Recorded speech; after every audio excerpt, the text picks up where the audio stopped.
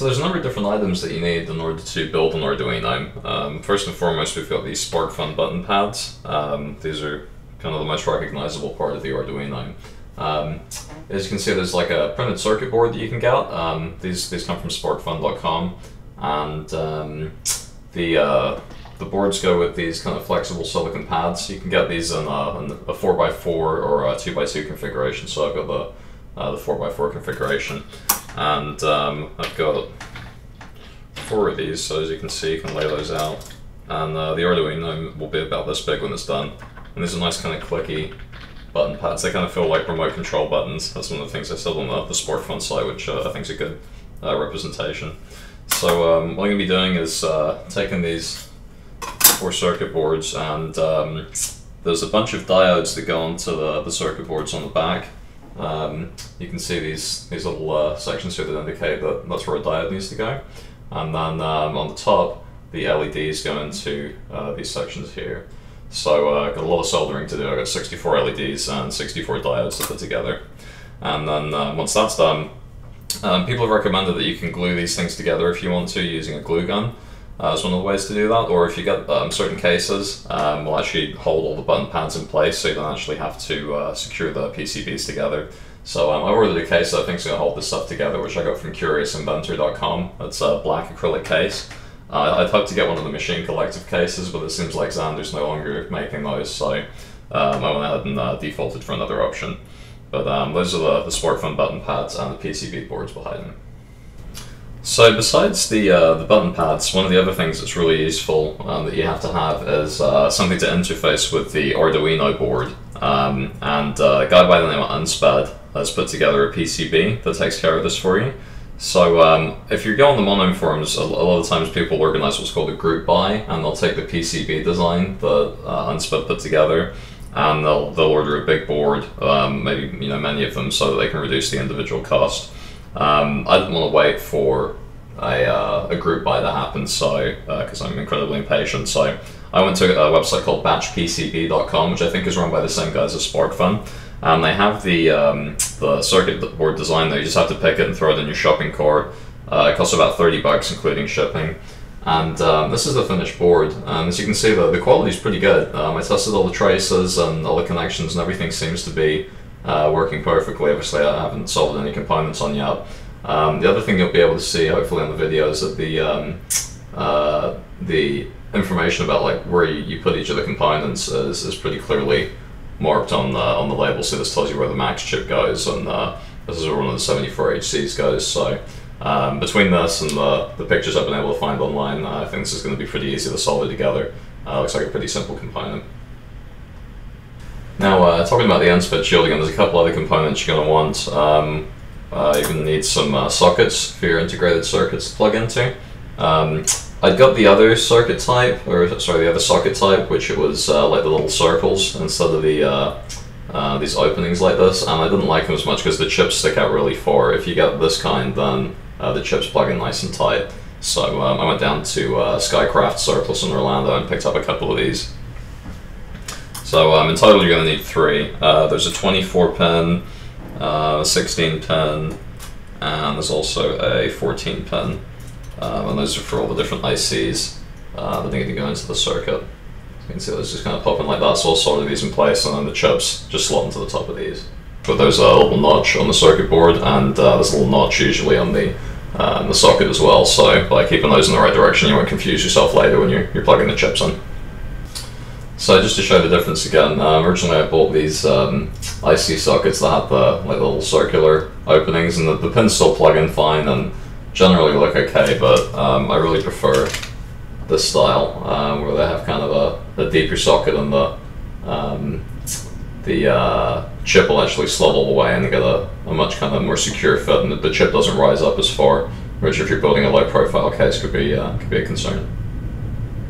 So a couple of the other things you're going to need are headers and ribbon cable. The headers allow the shield to connect to the button pad PCB through a ribbon cable. So you put these headers on in these different positions. What I did, initially I ordered 8x2 headers by accident. You actually need 16x2. So I actually went down a spark fun and just got a giant 50x2 and the breakaway header, so I snapped them into the right size with 8 on each side here. Sorry, it is 8x2. I ordered 4x2s originally. That was my problem. I have a parts list on my blog, by the way. If you're interested in ordering the same set of parts that I did, you can get that. And I've corrected the wrong part that I ordered for these before. So once those go in place, the ribbon cable, I got this from CuriousInventor.com. I have a really good guide on how to build the Arduino. I think this is a 25 color or 25 cable ribbon band, so I'm going to cut this down to the right size and pull off the extra threads I don't need, and then basically just plug the ribbon cable into one of these adapters, which I also got from Curious Inventor, and you can see it has these very sharp teeth. These teeth will bite into the cable and make the connection for you, and once that's been made, in terms of actually plugging the two in, these make a really nice tight kind of secure connection when they plug in, so as you can see. So and then what I'll do with the other end of the ribbon cable is you basically fray it out into the different cables that you need and connect them to the sides of the button pad PCBs that we got from SparkFun, which are these guys. There's a special wiring diagram, and again, Curious Inventor's got a great guide, like a really nice diagram that shows how these things get connected together, and it's going to link all the button pads to the shield, and then the shield connects to the Arduino through, because it's a shield, it basically just sits on top, although I have seen people run wiring as well, depending on the kind of case that you're using.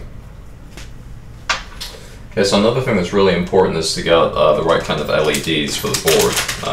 I've got a 68, you only need 64, but I bought a couple extra just in case. I got white. I was originally planning on doing a white Arduino with the aluminum and satin top that came from the Machine Collective case. Again, I couldn't get that case after all, so I'm going to have to go with the black and white, which I thought would be relatively minimalist and still look cool.